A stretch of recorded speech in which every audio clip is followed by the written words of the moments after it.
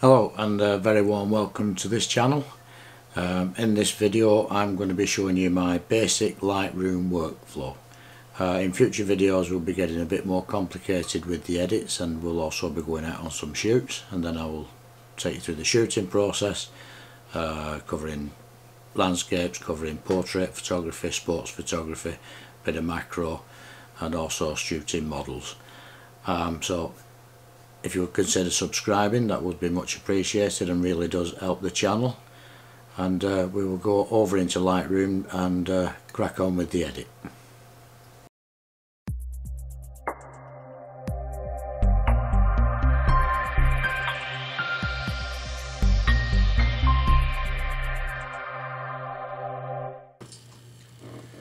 So here we are in Lightroom, and I'm going to start this edit the way I would start all my edits. So first and foremost I'm going to enable lens profile corrections and remove chromatic aberration. There won't be much in the way of chromatic aberration around the bird's head. It's quite a dark day, not much light coming from behind. So first and foremost I'll go up to the basic panel. I'm going to leave the exposure as it is for the time being, and also the contrast. What I'm going to do is reduce the highlights to bring back some detail back into the bird's feathers, just on its chest, on the white feathers. So I'm going to reduce the highlights. I'll keep pulling them back, and I'm happy with that there. But I'm also now going to open up the shadows on the image. Yeah, I'm happy with that. So we've reduced the highlights to -50, and we've opened up the shadows to +83. Now I'm going to set the white point in the image. So to do this I will hold down the Alt key and press on the white, click on the white slider, and I'll keep just gradually increasing the whites until I've got some artifacts coming through, and then just at that point I will just reduce the whites so we've got no clipping on the whites.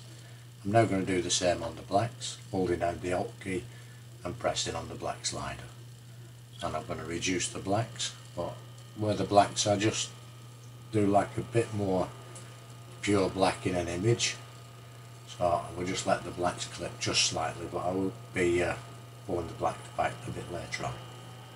So now onto the texture slider. I will increase the textures in the image just a little bit. I don't want to go too far with this, just to bring out a little bit more texture in the bird's feathers. I don't want to bring out any texture in the background at all, and I'm just going to up the clarity a little bit, and this tends to increase the contrast as well. So now I've upped the clarity and the texture. I'm going to go on to the vibrance slider, and I'm just going to up the vibrance just a little bit there, just to bring out the vibrance in the yellows and the bird's beak. I'm also just going to reduce the saturation slightly, just on the green bit, just a little bit. So on the tone curve I'm just going to leave that alone for a moment, and I'm going to go down to the Use Saturation and Luminance panel. So on the saturation I'm just going to bring back the saturation of the greens just a little bit, just pulling that back slightly so it's a little bit more how it was on the day. It was a cold January morning when this photograph was taken, so I'm quite happy with the reducing saturation on the greens.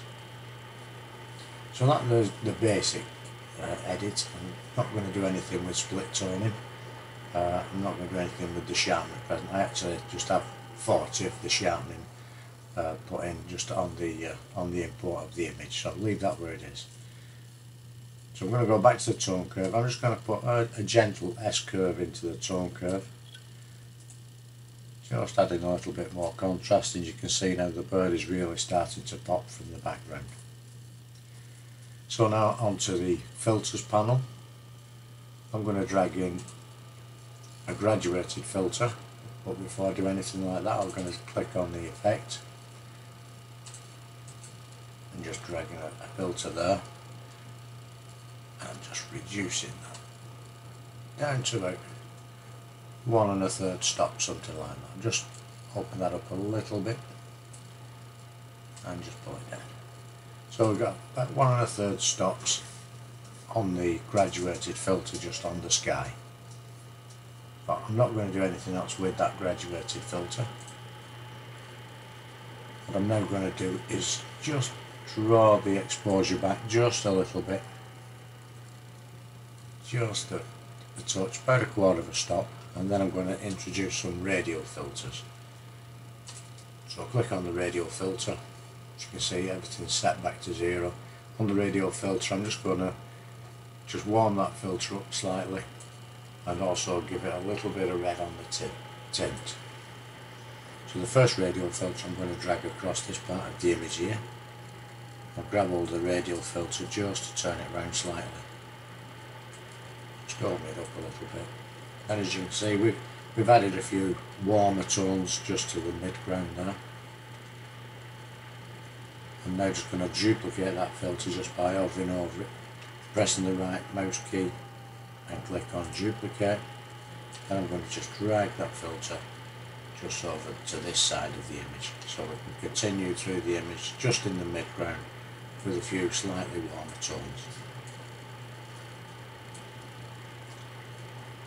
So I'm going to click a new radial filter now, and just click on the effect button just to reset everything to 0. I'm going to put a small radial filter around the bird's eye,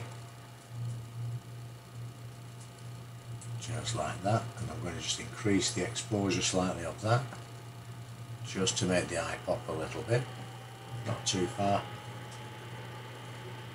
just maybe about a quarter of a stop. I'm going to increase the sharpness on that radial filter just a little bit, just to make the eye a bit sharper. I'm now going to get a new radial filter. Just put a radial filter on the bird. Just going to drag that radial filter out slightly, bring it in a bit more, and just rotate the radial filter. Now on that radial filter, I am just going to increase the exposure slightly, just to make the bird stand out. Just stand out from the background. And you can see, you'll think that it certainly made the bird stand out.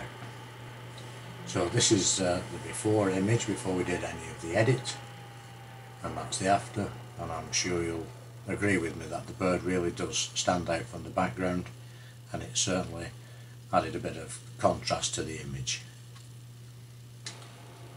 So the last thing that we're going to do with this photograph now is just get the crop tool, just to improve the composition. I'm going to get the crop tool and just drag it in.